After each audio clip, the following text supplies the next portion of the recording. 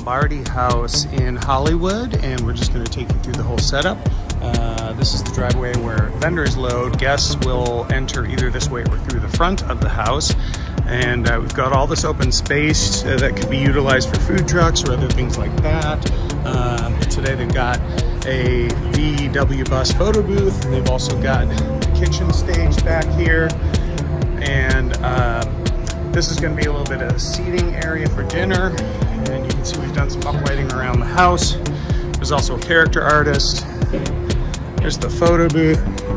We've done one wireless speaker, which is going to bounce out and fill this whole area. We've also done some wash lights to highlight the food station and also the character artist.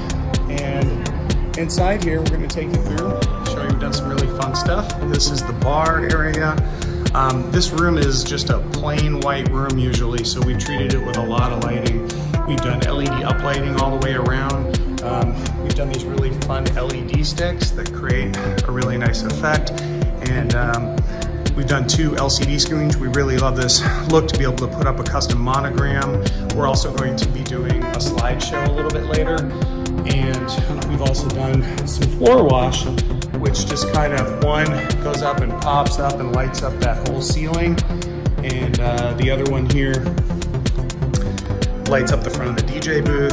And we've got a couple moving heads right now. They are on the mirror ball, but these lights also are going to be able to wash the ceiling and wash the dance floor. And that is it for here. And then just through these doors, we don't want to interrupt them, but there's also a beautiful garden area where they can do ceremonies. So you can see there's actually a ceremony happening right now. That is pretty much it. That is the setup here at Lombardi House in Hollywood.